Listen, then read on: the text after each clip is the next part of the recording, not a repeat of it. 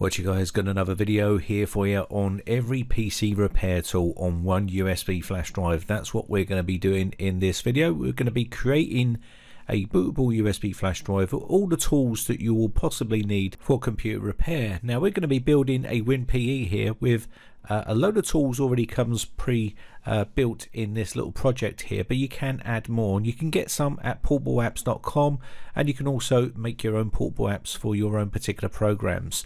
So let's get started. Now the first thing you're going to have to do is turn off your antivirus temporarily, and this is because the programs we're using sometimes get flagged as a virus, and this is completely fake. It's a false positive, and you can turn it back on once we're finished. You're going to need to download your Windows 10 ISO. You can get that from the Microsoft website, and you'll need to download the Windows 10 version here. I'm using the Win 10 XPE version, and I'm going to download that and use it. Okay, so you can use that version. It's the second one down. I'll leave the links on my website for you to download. So anyway, let's go into the C root directory here, and then we're going to create a folder, and we're going to put inside here our Windows 10 folder and also our project folder that we're going to be using. So let me go ahead and put a folder inside here. This is called Win 10 XPE, and of course we can create another folder which is for Windows 10 as well. This is going to be our project inside here. Okay, so we'll extract that in a second. So let me just go ahead and create another folder called Win 10, and this is going to be our Windows files which we've downloaded from the Microsoft website. So there's our folders there. So let's go to our files that we've downloaded here. I've already got them on my desktop. So what I'm going to do is I've got 7-zip installed, so I can right click here and we can extract the files from there. So I'm going to extract files, and then I'm going to go to the location to those folders that we've just created. That's in our C root directory, and I'm going to be picking the Windows 10 XPE because that's what we're extracting. Click OK, and that will extract those files for us into that folder there. So it didn't take too long. There we go, they're already installed nicely. So let's go and check it out and see what it looks like. So there should be literally a folder here inside here. So we've got another folder and another folder. So I didn't have to make that folder there, but what I'll do is I'll copy those out and put them into their separate folder. These are the project files that we're going to be using. Okay, next up, what we're going to do here is extract all of the ISO. So you can mount the ISO by right clicking and mounting, and then you can copy these out and put them into the Win 10 folder inside your C root directory. So I'm going to go inside here, and we're going to click Win 10, and we're going to paste all those files into there. So this is our Windows 10. So that's all done. So once that's done, we can then open our project and start to build our WinPE. So we'll just let those files extract, and then we can continue with our project. Now the project is already built, so really all you need to do is open up the project and then basically create your WinPE with the files that it's already got set up. If you want to add more, then you can do. Let me just show you how we're going to do this. So I'm going to open this up. Just let me copy this folder here and put it into my C root directory here, because I only want to have one folder. I don't need to have two. There we go. So that's it there. So that's all I've done. So inside here we've got our project. So I've just changed the folder names or so. Okay. Right, so let's open this up. And we're going to open up their Win 10 XPE. So open this one up. The project will open up on a little window here. You see Win Builder. And from here we need to select our source files, which are going to be our Windows 10 ISO. Or the extracted ISO files, which we've done here. So I'm just going to use that big button here that says select Windows 10 source folder. So just select that and go to the location where you just put that, which is the Windows 10 folder there inside your C root directory. It should now populate and show you that we've got that selected, and it tells me we've got Windows 10 Pro 64-bit. So that's already set and done. So we can move on to the next stage here. Now theoretically you could literally just click play, and this will then build our WinPE for us, but if you want to tweak this you can do. So let's just take a look here and go into the app section. You can see there's a bunch of little areas here that are unticked. These are areas that have been unticked. If you want to add those in, you can do by putting ticks in these, and if you want to leave them unticked, you can do. So it's that simple. So you can see we've got a bunch of stuff already in here. The stuff you don't need, you can untick, and the stuff you want to keep, you can leave the ticks in there. If you add more, like for instance, if I wanted to add these two in, I just put the ticks in there, and this will add those two areas into the build itself. Now you may see an area here saying Acronis True Image 2020, and also IOMI Backupper is in there as well. And if you look here, you will need to paste in your license key. This is your legitimate license key that you've purchased when you purchased Acronis True Image 2020, or when you purchased IOMI Backupper. You paste your license key there, and this will be yours to use on your WinPE version. Now if you don't use Acronis and you want to use IOMI Backupper, you can do. We'll take a look at that, and it's exactly the same sort of thing.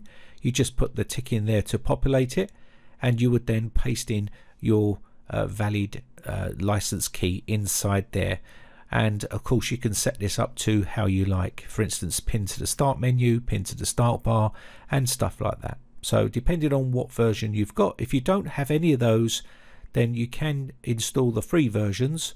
You can also do Mini Tool Partition Wizard here as well, and also we've got Macro and Reflect there, and a bunch of other ones there. So it's entirely up to you which ones you want to install, and again, if you have a license key for those, you can do, and use those features, which is pretty nice.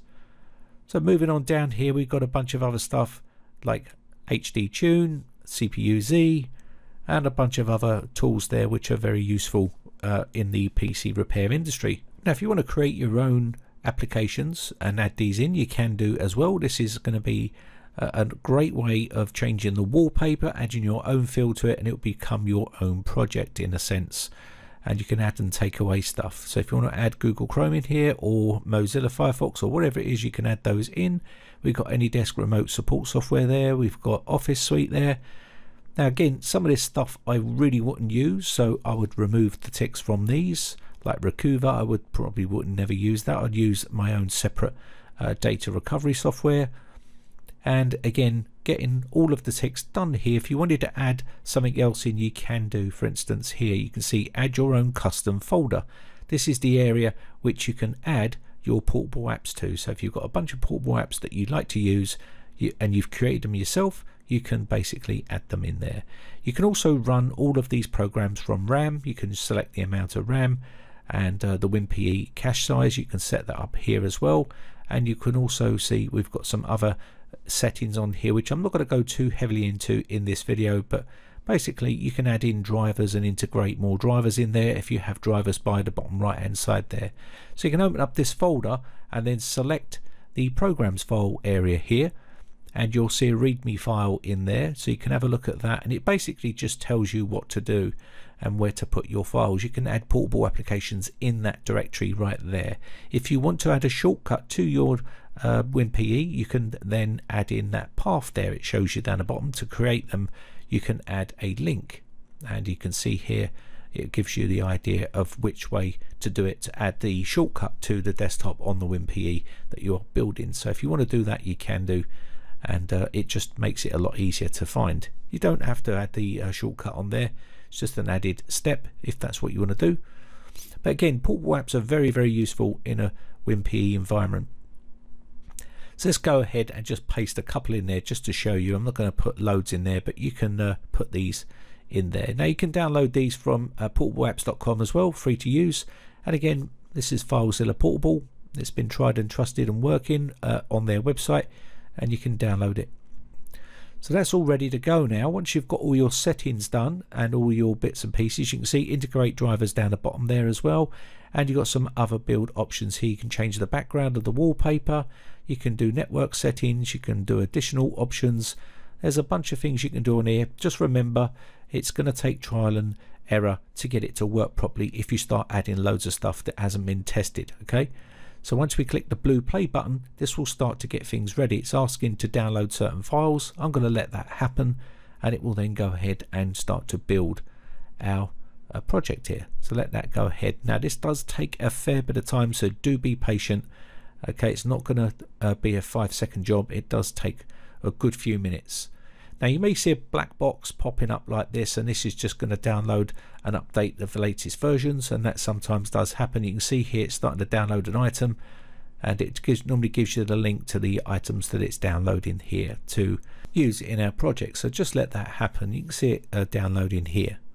Now once this is all complete, you should get an ISO being created, and there you go, it's starting to finish off now, and it says successful. The project has been successful and it's now been created. We can close this off, and you can now test out your ISO. So we can close this off and go to check out our project. Now we'll say that some people will say that when they go to download this, that their antivirus program blocked it, and that's because of the nature of the program itself. It's called a false positive, and there's no harm in using this program. You can turn on your antivirus program once you've finished, and you should be back up and running. Now the reason why we disable the antivirus program is to stop it flagging it as a virus, and this is what we class as a false positive. There is no malicious content in there, it's just the nature of the program, and it of course will flag that type of content. If you choose not to use it, that's entirely up to you. So here we go with the ISO image that's created here. So you can now use this ISO and make a bootable USB flash drive and boot to that drive. Let me just show you what it looks like once we boot up. You will get the usual boot up sequence like you're seeing here, and once you get to the desktop, you'll see it's an administrator here, and there you go. That's what we've got here. You can choose whether you want wireless or dynamic IP or static IP, and you can load it up and it should give you internet access, and you should see exactly what you're seeing here. Now all of these tools, you can add more in there if you wish, and this will be very useful for fixing certain things like password resets, also malware cleaning, remote assistance, all sorts of stuff you can do from this location here.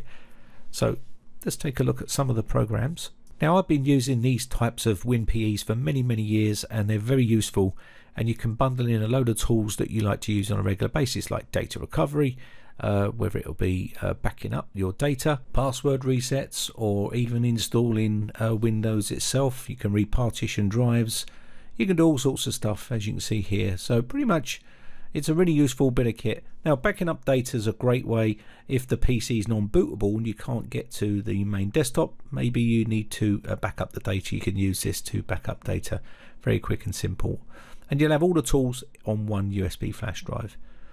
You can even test hard drives to make sure that the hard drive is functioning properly, make sure it's not failing.